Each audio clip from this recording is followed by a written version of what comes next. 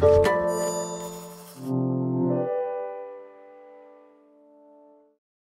following podcast is part of a certified educational activity titled Looking Beyond the Horizon in Gastroesophageal Cancers, Updated Evidence on How Systemic Therapies Are Redefining Care.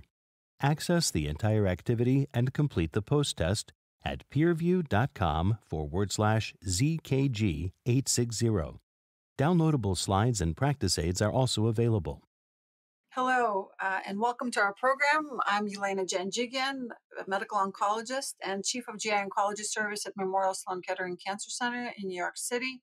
And it's such a pleasure to welcome my colleague and friend, Dr. Jaffer Ajani, who's also a medical oncologist at MD Anderson in Texas. Hi, everybody. Thanks so much for joining.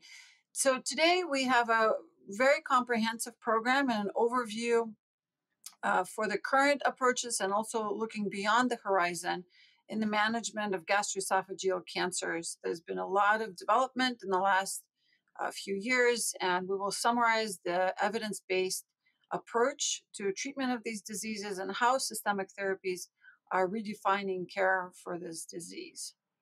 So the goals of our program today is to give you an overview of the latest clinical evidence and guidelines recommendations supporting the use of these approaches, both immunotherapy and targeted agents for patients with early stage and metastatic gastric and gastroesophageal cancer.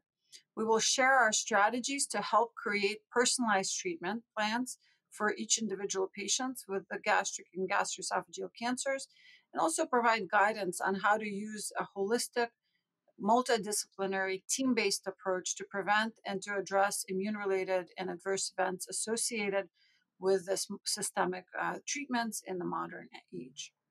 So we have several modules, and we'll alternate and take turns. I will start off the discussion, and this will be relatively interactive, and we have some cases that we brought from our clinical practice. So stay tuned, and it'll be a fun and informative discussion. So I'll kick us off with the first module for applying a personalized approach for the management of the disease, particularly for the important biomarker of HER2-positive disease for stage 4 patients, and how we approach targeted therapies, what has been the recent breakthroughs. And so by way of background, real-world evidence suggests, and this is data that was collected from the health records over the course of 7 years, ending in 2018, so before some of the current data came out. But nonetheless, over 3,000 patients with advanced disease and sobering data to suggest that some of these patients don't even get biomarker tested in clinical practice.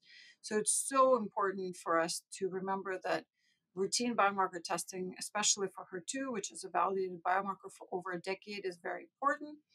And furthermore, we noticed that in first-line setting, up to 25% of patients did not receive any biomarker testing or treatment after their diagnosis, and only about 60% of patients received HER2-directed therapies for patients with HER2-positive disease. So it just reminds us that 20 to 30% of tumors are HER2-positive, and if we are able to identify those patients, we really can make a difference for their treatment.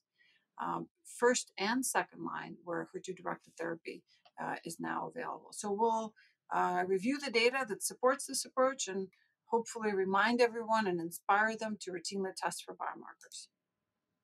So where are we? Certainly, HER2-directed antibody trastuzumab has been approved in the United States and in many countries globally since 2009. For use of HER2-positive tumors, we define it usually by IHC 3+ or IHC 2+, and then FISH positivity, where we look at the ratio and define it by anything greater than 2.0, which is considered to be amplified. Based on KEYNOTE-811 data, we also use now standard use of pembrolizumab plus trastuzumab in first-line HER2-positive patients, and recently that label was amended to specify that tumors have to be PD-L1 positive as well, defined by a combined positivity score of 1 or greater, which is majority of these patients, over 80% of those tumors. In second line, after trastuzumab progression, trastuzumab deruxtecan is now also FDA approved, and we do recommend retesting for HER2 after trastuzumab progression to confirm that the biomarker is still present. In gastric cancer, is more so than in breast cancer. We have a loss of HER2 and heterogeneity of HER2, so it's important to know whether or not the biomarker still exists before we decide to use the HER2-directed therapy in second line. So let's review the biology of HER2. As you know, it's a receptor that is part of a receptor superfamily. So HER2 is a transmembrane receptor. It's a growth factor. And the other cousins or relatives in that family are EGFR, which is HER1, HER3, and HER4. And these receptors are very important for growth and proliferation of many tumors, including lung cancer, certainly breast cancer, gastric cancer, and colon cancer. In gastric cancer, more so than other tumors, the complicated picture here is because of co-occurring alterations and activation of downstream signaling, as we summarize here, of MAP kinase and AKT signaling, that ultimately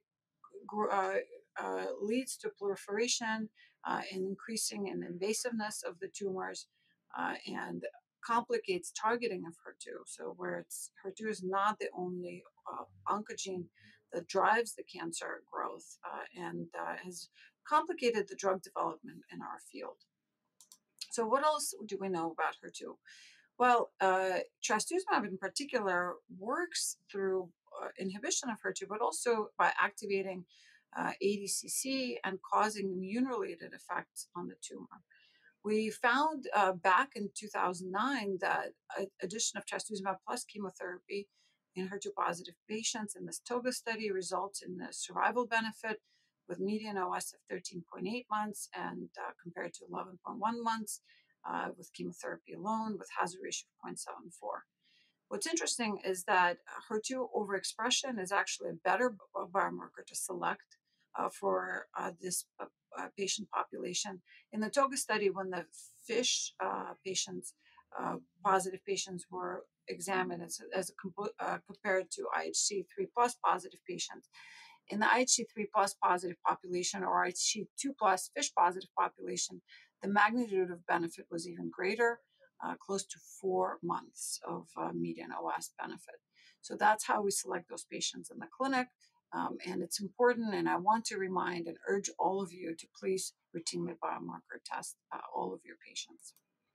When you look in the subgroup analysis, as I mentioned, tumors that were FISH positive but IHC negative derived very little benefit. In fact, as you see, the hazard ratio crosses 1, and the confidence intervals are quite wide. But in the HER2 positive population, the way that we define it in our clinic, the benefit is quite robust. So I just want to encourage everyone to do biomarker testing, particularly since HER2 IHC comes back relatively quickly, and we're able to get these results in the clinic in real time. The NCCN guidelines do recommend testing here, and it should be done routinely. Why are the treatment options so limited for gastric cancer? Well, so since after the TOGA study, there's been several negative studies in our clinics. And here's a very nice summary of this data. So targeting HER2 with better HER2 inhibitors or dual HER2 inhibition with lapatinib and trastuzumab or pertuzumab and trastuzumab did not meaningfully improve outcomes over the TOGA. And both Jacob, Eloise, and Logic studies were negative. Second-line studies as well, the Titan and the Gatsby study and so on were negative. And the reason why is that because of this complicated biology where HER2 interacts with EGFR and MET, also heterogeneity in HER2 and gastric cancer led to these negative efforts. It should not discourage you from biomarker testing because, again, in subset of patients, this biology is quite important, and we were able to overcome this difficulty and overcome the dry spell of negative studies with this positive study, where beyond the HER2 axis. We were able to target HER2 biology and the underlying principle that trastuzumab activity through immune-related effect really needs to be augmented further, particularly because as the patient stayed on trastuzumab, the level of PD-L1 already high at baseline continued to increase as a mechanism of resistance to trastuzumab. So we did a phase 2 study that showed dramatic improvement in overall response rate with combination of pembrolizumab and trastuzumab and chemotherapy. This led to a phase 3 study that eventually changed practice in this disease. So after a decade of negative studies, Keynote 811 demonstrated a survival benefit for addition of pembrolizumab to trastuzumab in chemotherapy against placebo. So a few words about the study. This was a global study. Over 600 patients, close to 700 patients were treated, and patients were selected by HER2 status using IHC3 plus or IHC2 plus FISH positivity. So not exactly what the TOGA regimen did, which is used FISH positivity primarily. Patients were stratified by PD-L1 status, but PD-L1 status positivity was not an entry requirement. And as I mentioned, over 80% of tumors that are HER2 positive are also PD-L1 positive, but not all.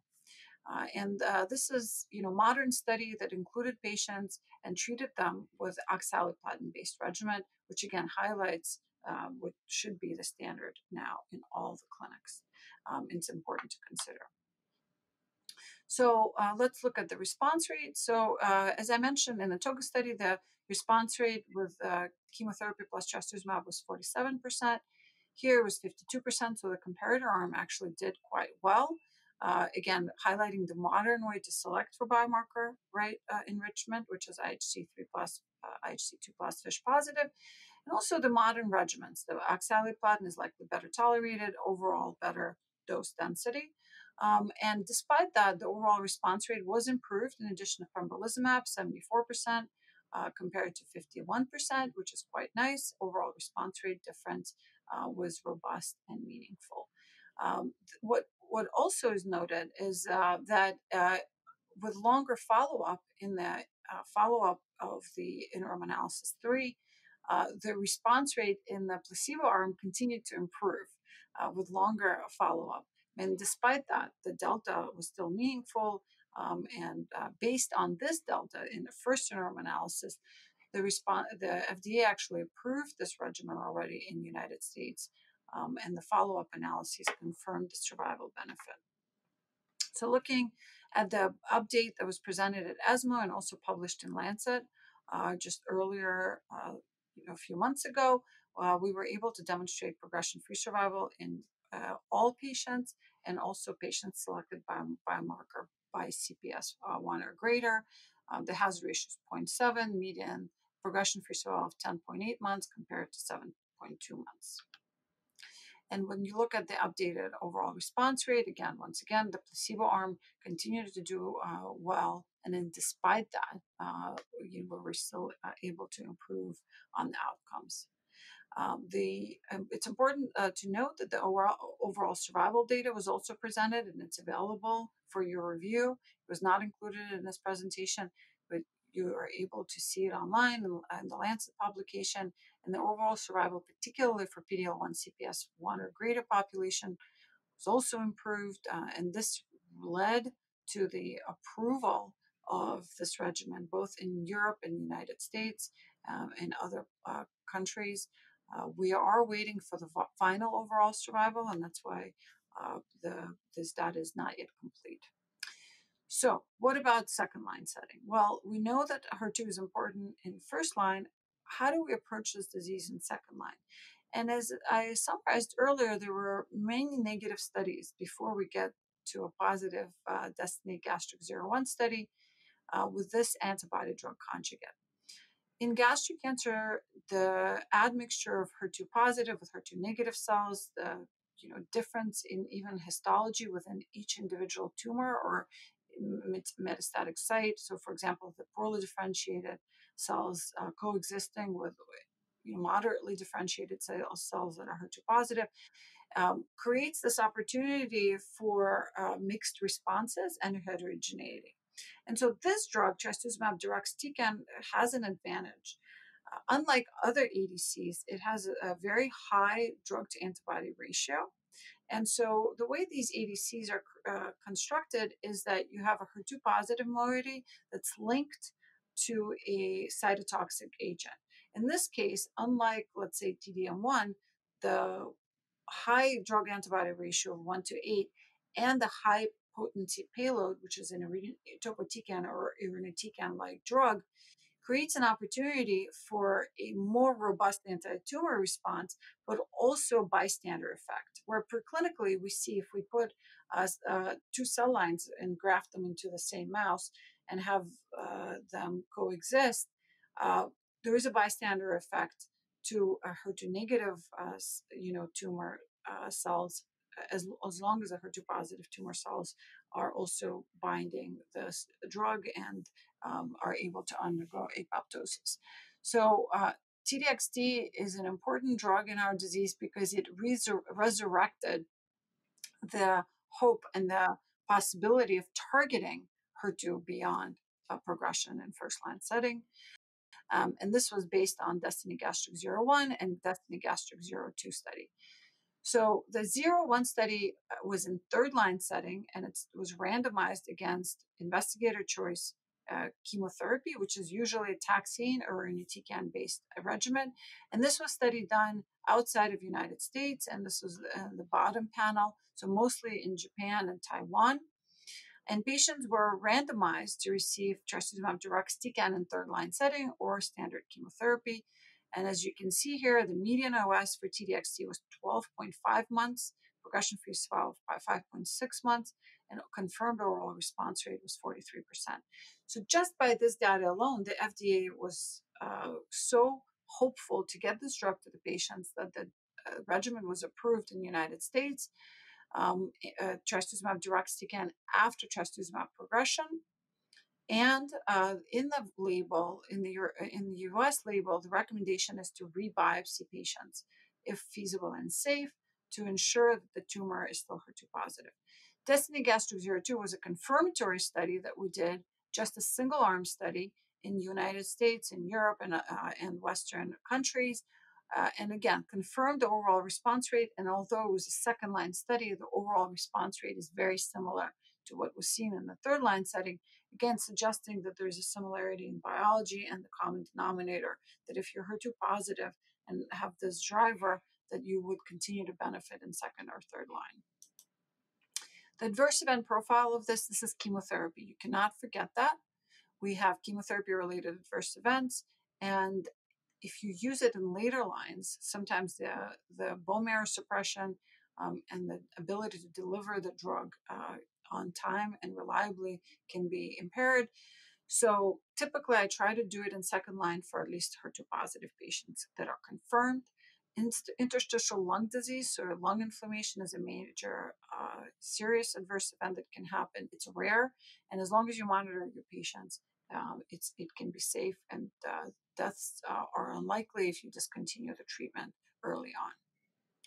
So the current status and the next steps for trastuzumab deruxtecan, we are doing several investigations to try to bring it to first line in combination with capecitabine or 5-FU based regimens and immunotherapy. And the confirmatory Destiny Gastric 04 is open worldwide to confirm that this is still should be the standard in second line in patients like in Korea and Japan. So this is the practice for United States and for our patients. In first line, we typically prefer pembrolizumab trastuzumab chemotherapy, and then in second line, it's trastuzumab deruxtecan. If we rebiopsy and the tumor is HER2 negative, in second line, the plan is for Taxol ramucirumab, and then we could still use T-DXd in third line. In fact, that's what I prefer to do, and we sometimes still see responses, again, because of heterogeneity. Just because you didn't find it on one biopsy does not mean that the HER2 is not there. So management of interstitial lung disease is important to monitor patients. I look at the scans myself to look at the ground glass opacifications and to look for these subtleties and changes. If you pick up these changes before the symptoms go on, The patients typically do fine with dose interruptions or discontinuation.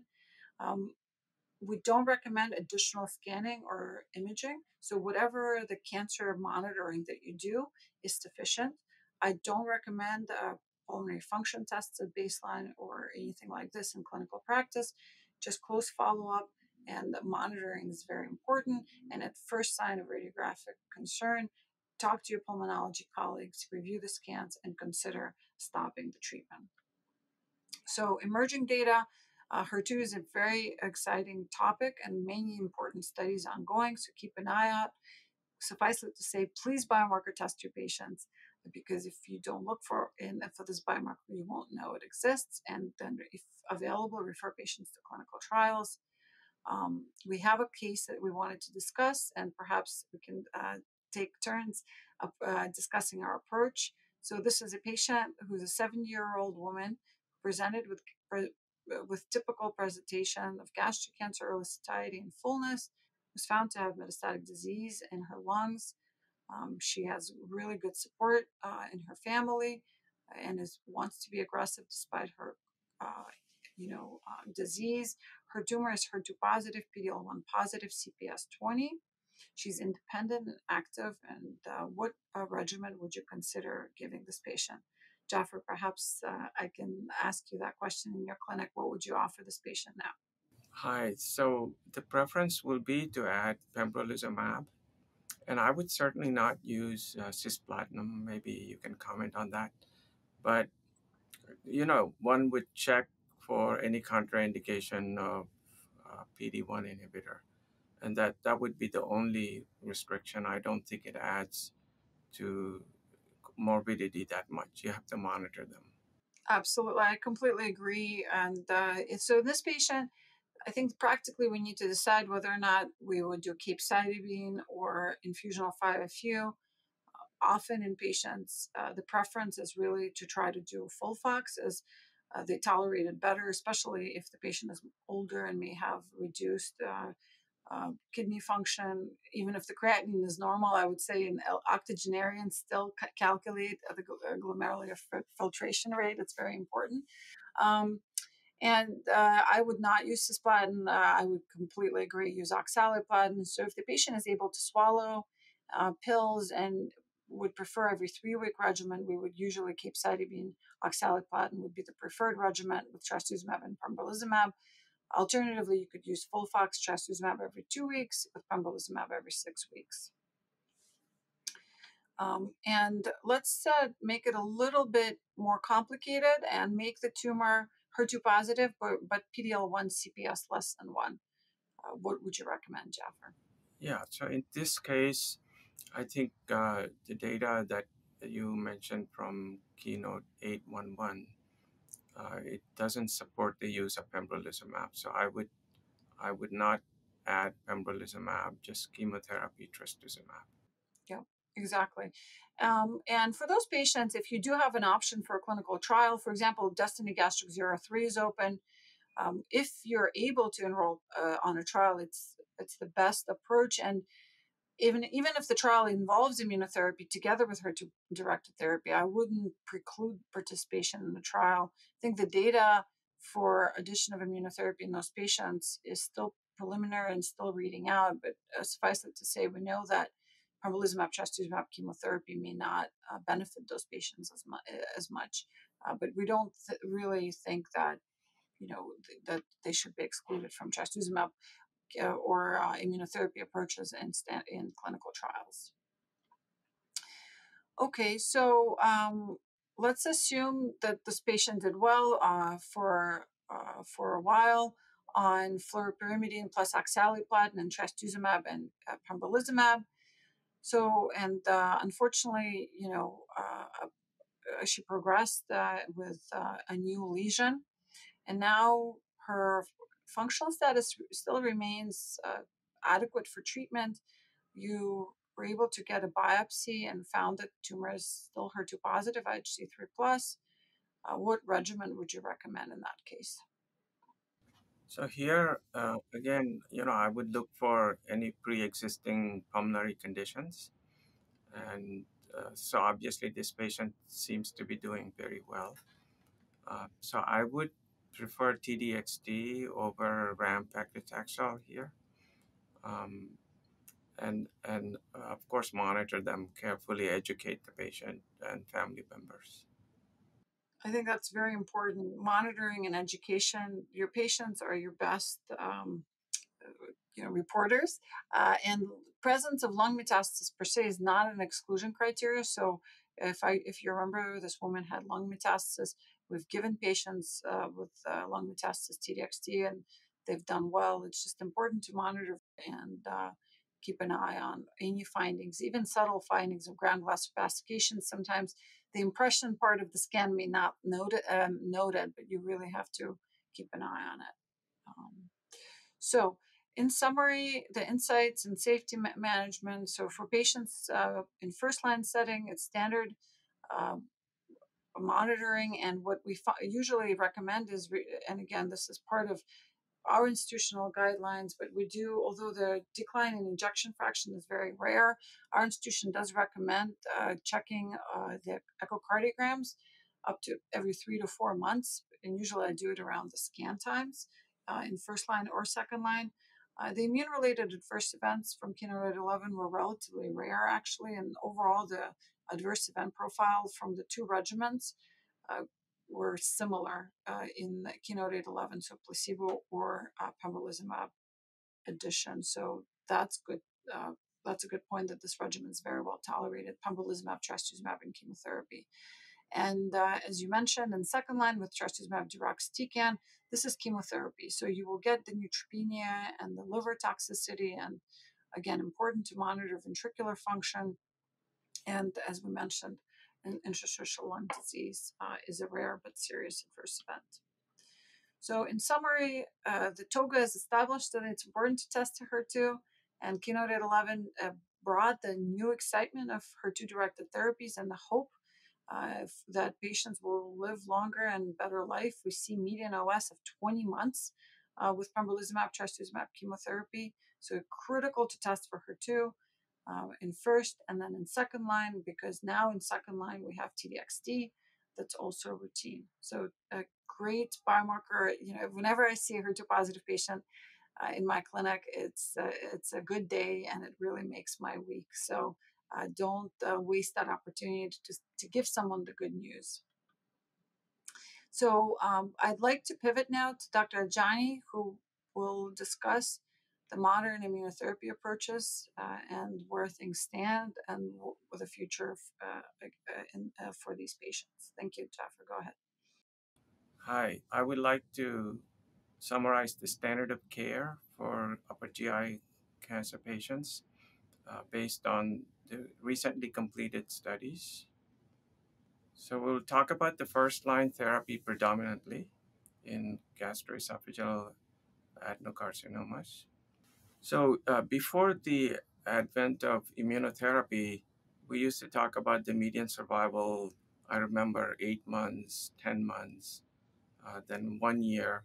But now, with the addition of especially PD-1 inhibitors, the median survival has gone up to 15 months, and in some trials even higher than that.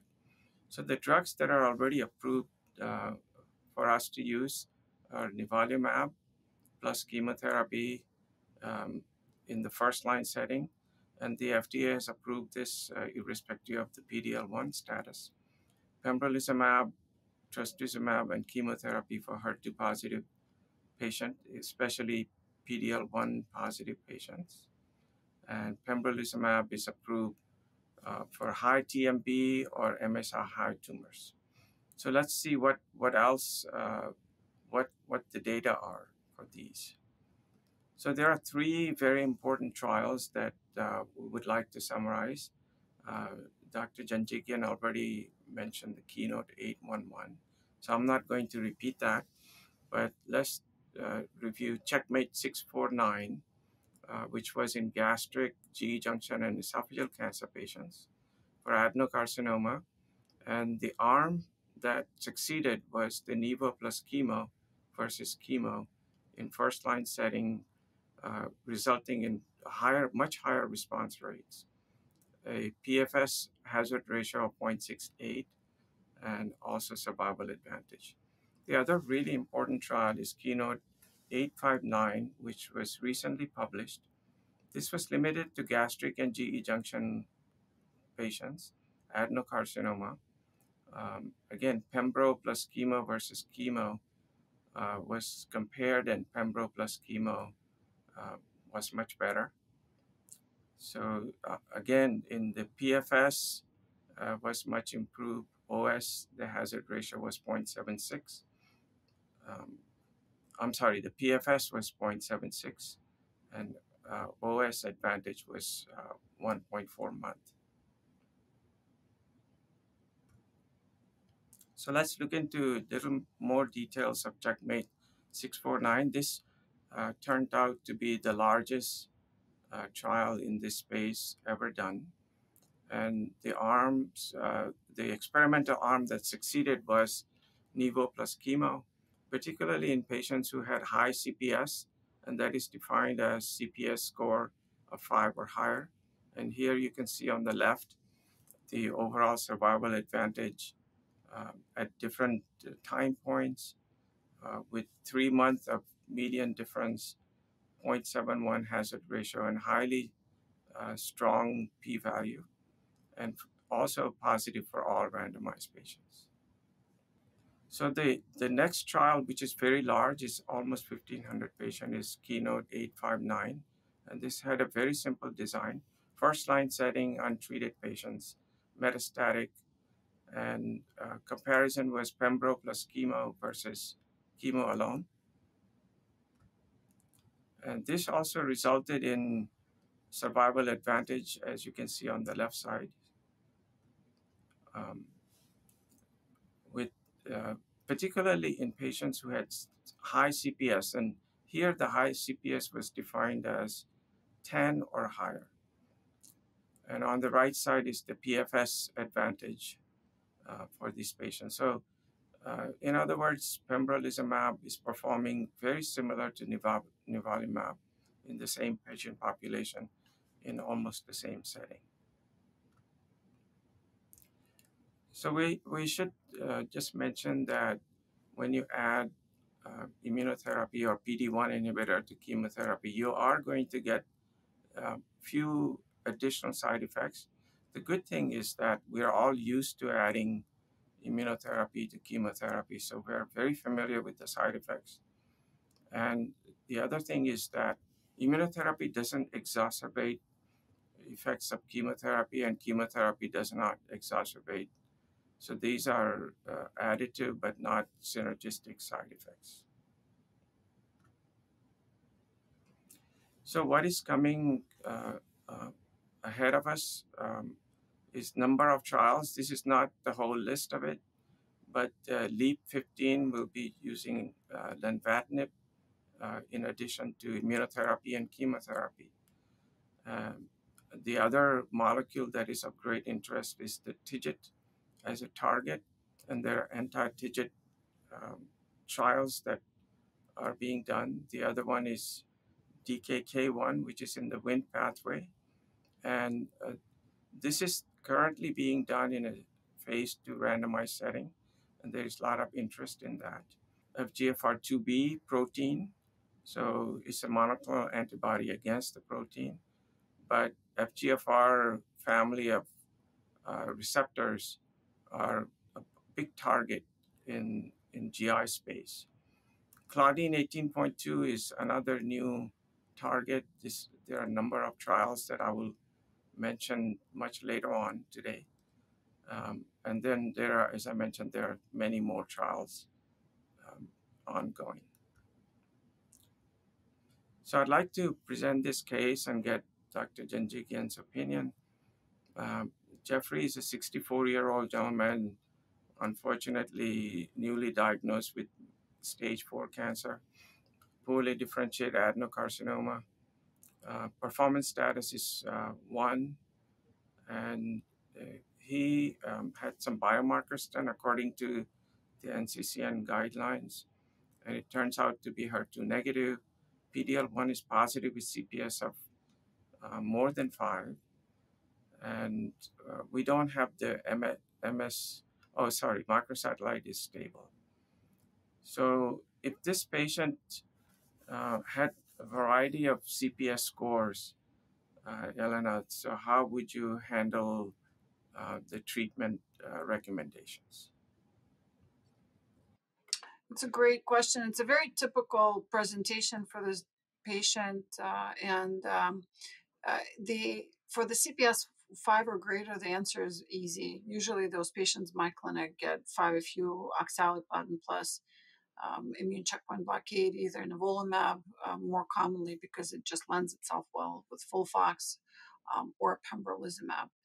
I think when you're approaching these patients, critical information is what are their baseline comorbidities, as we mentioned earlier when we were discussing the HER2 positive case, any history of immune-related diseases, and increasingly, even in patients with vitiligo or other thyroiditis, at baseline, we're able to use immunotherapy with no problems. So we routinely test for CPS, and if the tumor is PD-L1 positive, the answer is easy. For those intermediate cases, for CPS 0, certainly the immunotherapy is not unlikely to help. Anything between 1 and 5, my preference typically is to use immunotherapy, particularly since if you don't use it in first-line setting, in the United States, we don't have access to it in second or third line setting. And also because the biomarker testing is not that reliable. We've had patients, for example, that tested negative outside and we retested here and they were positive, or vice versa. There's just a lot of issues with this biomarker test for CPS that I don't necessarily preclude patients from receiving immunotherapy just based on one result, particularly since the FDA does allow use of immunotherapy irrespective of PD-1. Okay, thank you. And I think we will now ask you to summarize the role of immunotherapy in localized upper GI cancers. Yeah, I think the more patients we can cure, the better. Most of our patients present with metastatic disease. There's a population of patients that present with early stage disease, and so the ability to remove the tumor completely and to treat micrometastatic disease is really what drives survival. So why is immunotherapy important in surgical setting?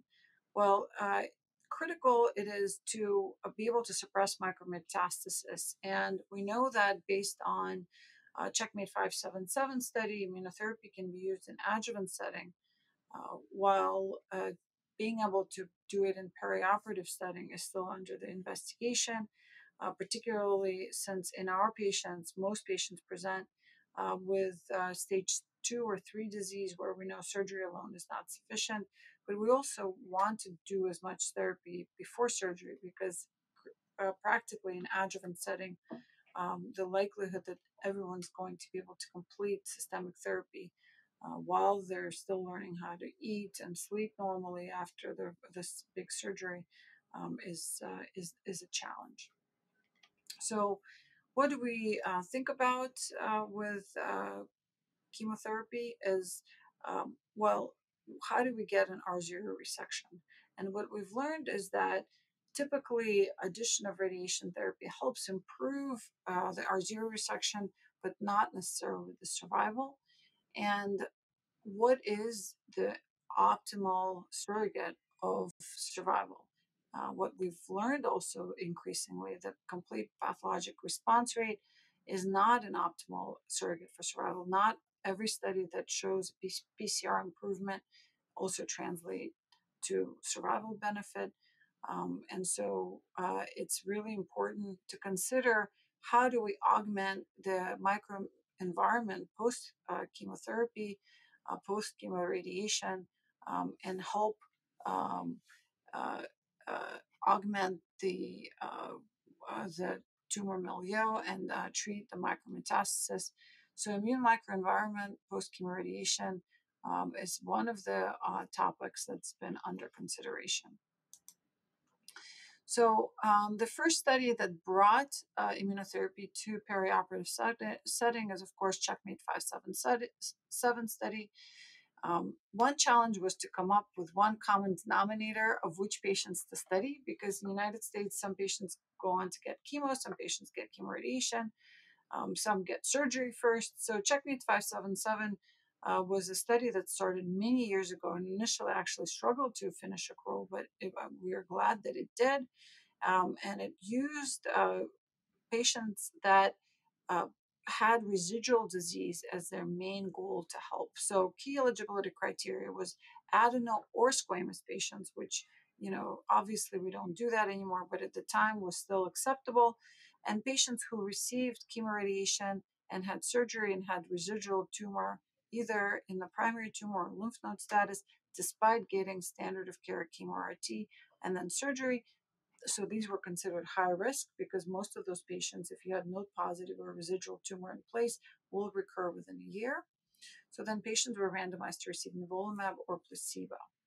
And the primary endpoint of median disease-free survival was met with, as you can see here, the curves initially come together, but then separate after first 3 months of adjuvant therapy with hazard ratio 0.67, with 22.4 months median disease-free survival compared to 10.4 months for placebo.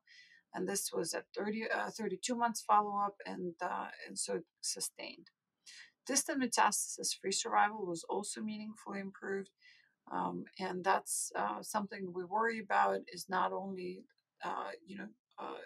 overall survival, but also recurrence-free and distant metastasis. So in our practice, we do use adjuvant nivolumab. And then the question is, do we need to restrict it only in patients who got chemo RT and surgery? For now, that's what the guidelines recommend. So what about the future? Well, we know that most of our patients, even G-junction patients, really don't get radiation anymore. And so what we've recommended is really to consider enrolling in clinical trials that use chemotherapy in perioperative setting. For G-junction and gastric cancer, the standard has been perioperative FLOT, but that's a relatively recent standard. And historically, two-drug chemotherapy has been used in Asia. So Keynote 585 looked at localized gastric and gastroesophageal cancer tumors and looked at a combination of capecitabine cisplatin with pembrolizumab. And the first interim analysis was used, and this is a learning point for many who are designing studies. Alpha was split over interim analysis and the final analysis. And although the first interim analysis was positive with a delta of 10.9, the path CR rate was meaningfully improved, both in the pembrolizumab arm when used with 2 drugs, but also in a small cohort of 3-drug combination with FLOT. The delta was meaningful. When these results were presented at ESMO to look at final survival, unfortunately, although the curves, as you can see here, separate, the hazard ratio does not cross 1. There was no meaningful improvement statistically, again, probably because of the alpha consideration. The 24 months was numerically higher in 36 months survival, event-free survival, but this was not clinically meaningful or statistically significant, which is the same for overall survival. So this did not change practice and is a cautionary tale of interim analyses, and also perhaps that the 2-drug combination is not an optimal backbone, and it's too soon to know what would be the practice-changing study. What we have done also is certainly looked at the combination of immunotherapy plus 3-drug combination. This was the phase 3 Matterhorn study that was presented in the same session and is still ongoing. Simpler study, larger study, 900 patients. As a result, Durva plus FLOT versus FLOT placebo. These patients were included with adenocarcinoma, higher proportion of patients in the West. Very few patients were enrolled in Asia, but there was about 15, to 20% of patients enrolled in Asia. So we will get an interesting global perspective on the study. And what we did show is improvement in complete response rate, assessed both by central and investigator review. The flat comparator arm certainly performed a little better than the two-drug combination that we saw in the previous study. And it's too soon to say, but the delta is 12%. And what was also very important to see in the study is that the downstaging of the node negative status was improved by 15%. So gives us hope that hopefully, this will translate to a meaningful improvement of survival, but that's too soon to say. So with that, we can look at our next case. This is a 66-year-old person with newly diagnosed resectable G-junction adenocarcinoma, excellent functional status, and these patients usually present to us with incomplete staging, and so staging is very important for these patients. I usually look through the endoscopy report and carefully consider if the tumor is extending into gastric cardia.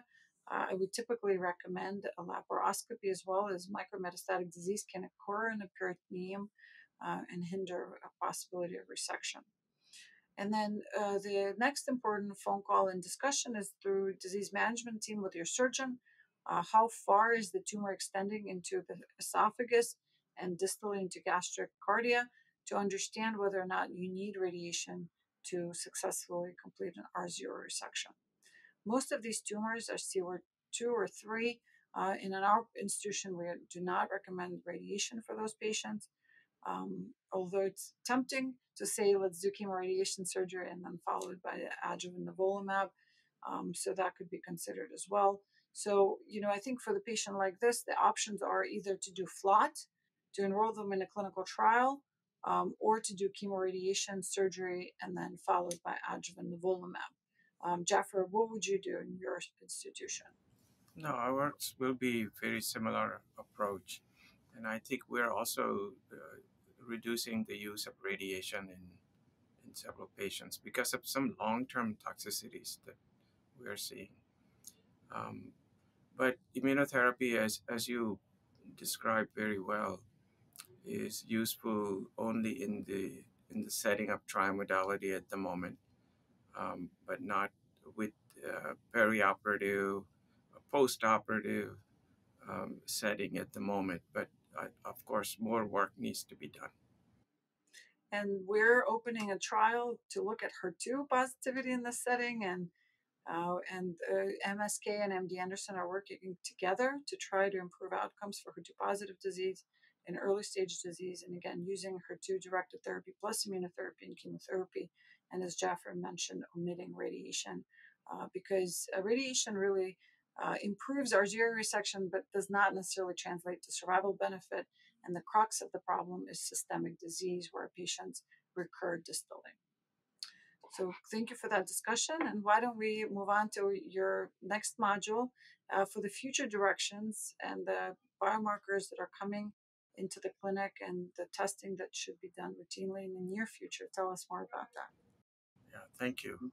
One of the issues is that we have so many PD-1 inhibitors, close to 25, as we were told by the FDA, and they are going to review data on all of them. They seem to be performing very similarly to nivolumab and pembrolizumab. And one study that I want to mention is Rationale 305 that used tislelizumab. This is very similar to the studies that I mentioned before. So tislelizumab plus chemotherapy versus placebo plus chemotherapy in the first line setting, HER2 negative, untreated patients. And when we look at the results, the hazard ratios are very similar. Kind of interestingly, the overall survival curves are separating very late. So this could be just a heterogeneity of the population. But it is still, survival is significantly in favor of tislelizumab plus chemo, and so is the PFS. And the side effects are very similar to what we mentioned before with nivo plus chemo or pembro plus chemo. So there's no additional signal. Then we have a lot of exciting new targets for which we have drugs. So that becomes really important in the clinic.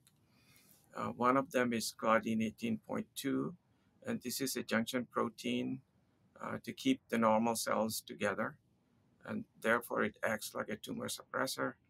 But cancer cells cannot live tied to other cells, particularly poorly differentiated. They cleave the junction protein, and that upregulates a lot of oncogenes. So even Claudin 18.2 becomes an oncogene. And here are some examples of the IHC, which, again, like other biomarkers, it is also heterogeneous. So this kind of challenge we will have to face.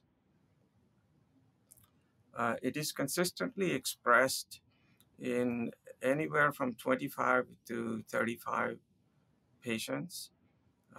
And then there are a few tumors that are what we can call double positives.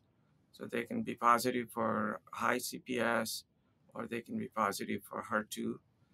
And so it will be interesting as we have more biomarkers, we will have more double positive and triple positive, and will create a new challenge that we'll have to face up to. So before, even today in the clinic, even if you have a patient with Claudin 18.2 high and HER2 negative and PD-L1 negative, I have no other choice but to give them chemotherapy alone. But this might change as we go forward. In addition to the Claudin 18.2 being the first new biomarker in gastric space, will probably become a biomarker and a target for multiple tumor types. There's a lot of interest. Here is just a listing of number of trials that are going on with different types of approaches with antibody, cell therapy, bispecifics, and ADCs. So we are likely to see many, many results from drugs or regimens that are targeting Claudin 18.2. So I'd like to mention these two trials that have been completed. They're about 500-600 patient trials that focused on Claudin 18.2 in first-line setting and using zolbetuximab plus chemo versus chemo alone strategy.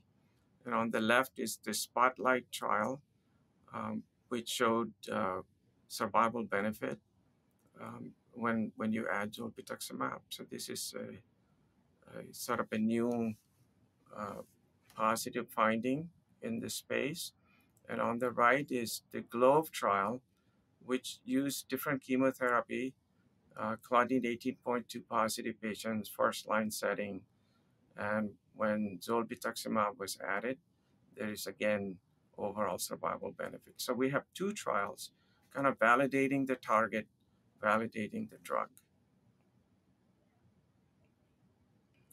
And these are the summaries of the response rate, median survival, overall survival. And we can see that the coveted endpoint being PFS and OS, they're both benefited with the addition of zolbetuximab. The group that has high Claudin 18.2, they usually don't have high other biomarkers. So here are some numbers, like 13 to 15% of patients have high CPS. And this may be favorable because the future trials are going to add immunotherapy to Claudin regimens. The other interesting target is the FGFR2. This is a very big target for gastric and other tumors, especially the family of 4 receptor, FGFR1 to 4. And there are so many other drugs. A lot of these are tyrosine kinase inhibitors. And the interesting thing about that is there are drugs that can recapture responses in patients who have previously been exposed to FGFR inhibition. So one of the major focus is on the protein FGFR2b in gastric cancer, which is expressed in approximately 30% of patients. And this is an example of targeting TKI for FGFR alterated tumors. This is another example of using a drug initially for FGFR2 target, and you can see the PET scan on the left showing a lot of disease, PET scan in the middle showing considerable improvement, but then there is progression, and this can be the response can be reinduced with a drug such as futibatinib. So, and there is another drug that can even induce responses in previously resistant populations. So as I mentioned, we are focusing on FGFR2b protein on surface of gastric cancer cells. And there is considerable data before the phase 3 trial. One of the trials was called FIGHT trial. And you can see the curves on the right lower side, where the addition of bemarituzumab to chemotherapy resulted in considerable overall survival in a certain population that had at least 10% of tumor cells staining for FGFR2b.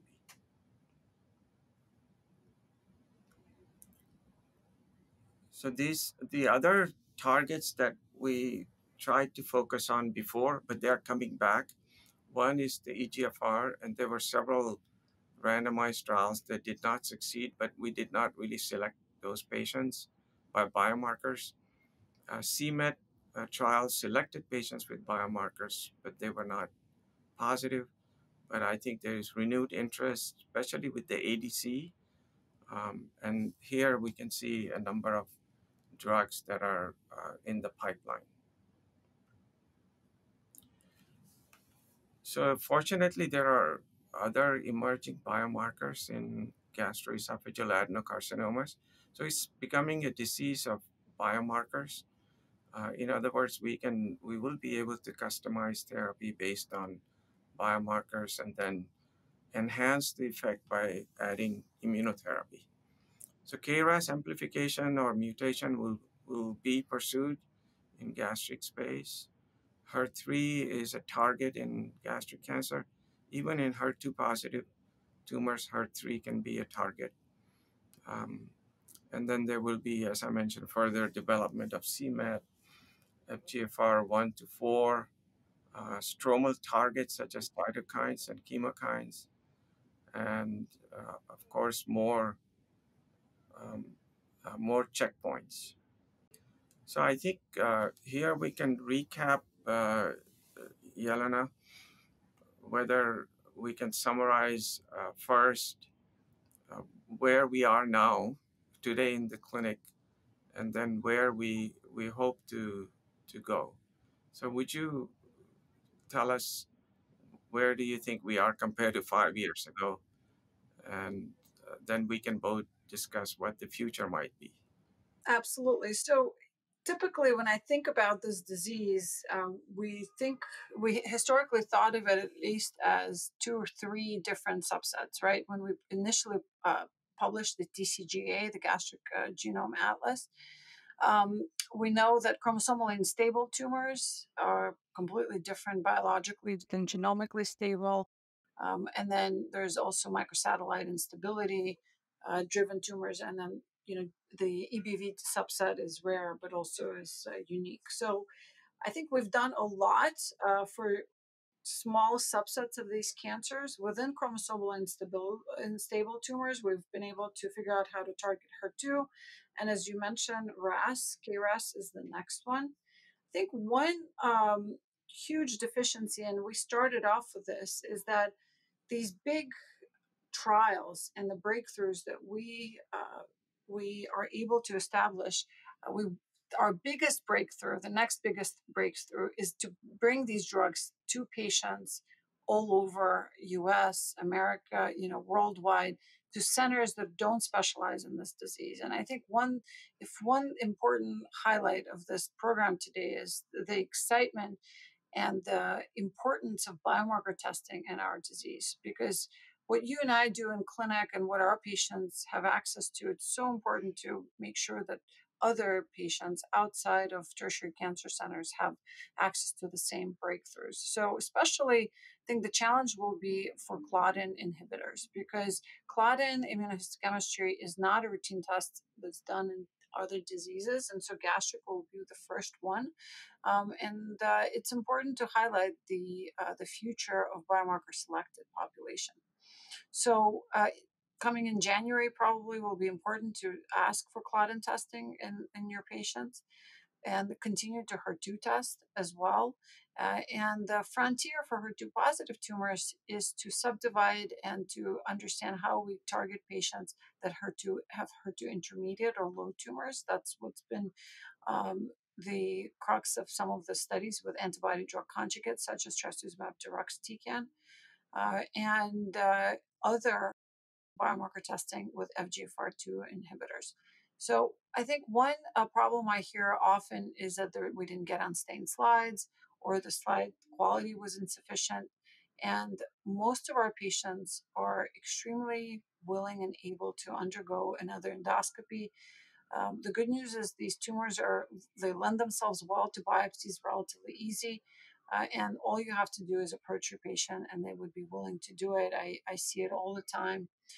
And so I would really highlight the importance of knowing the tumor biology, and to understand how best to prioritize these regimens.